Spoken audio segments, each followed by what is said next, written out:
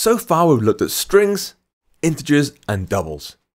But a fourth data type has snuck in, perhaps without you even realizing it. It's called a Boolean, which stores a simple true or false value and nothing more. If you were curious, it's named after the English mathematician George Boole, who spent a very long time thinking about, researching and writing about logic. Now, I say Boolean snuck in because you've seen them in code like this. Let filename equals paris.jpg, print filename has suffix .jpg. Or in code like this. Let number equals 120, print number is multiple of 3. Both has suffix and is multiple of return a new value based on their check. Either the string has suffix .jpg or it doesn't. There's no in between. Either the number is a multiple of 3 or it doesn't. It's just a simple true or false answer, and that's where Booleans come in. They store just true or false and nothing else. Now, making a Boolean is just like making the other types of data we've seen so far, except you should assign either true or false as your initial value. For example, you might say, I want to have a new Boolean, constant good dogs equals true, because my dogs are literally in the room with me right now, waiting for a treat because they are very good dogs.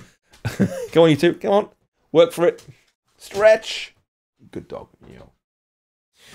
They are good dogs, really. You could do let good dogs equal true, or let game over equals false.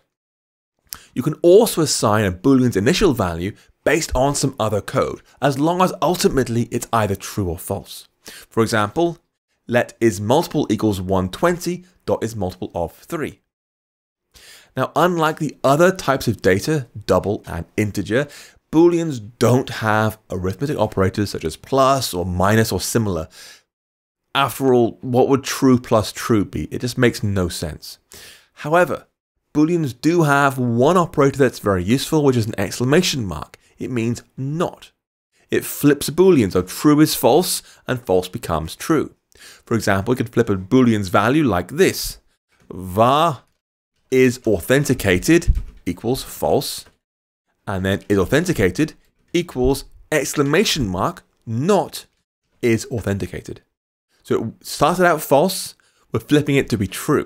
So if I print out is authenticated here, we already have print for the first two. It should print a third true down here. There we go. I can flip it again. I'll do copy and paste this line here, and again print is authenticated, and now it'll be false. Boom. It flips it between true and false. Booleans do have a little bit of extra functionality that can be useful. For example, you can call toggle on a Boolean and it will flip from true to false, just like not is doing here. So I have game over here as a constant. I could have made it a variable game over and then said print game over and then call game over dot toggle to flip it around from false to true, and then printed game over again. And that'll print false first because it started out as false. But after calling toggle, it'll be true. Yes, it is the same as using the exclamation mark for not, just in slightly less code, but trust me, it's actually surprisingly useful when dealing with complex numbers. You are very good dogs, both of you. You are, come on. This is your last treat though. These, honestly, you get so many treats from me. You're gonna get tubby. Come on, come on.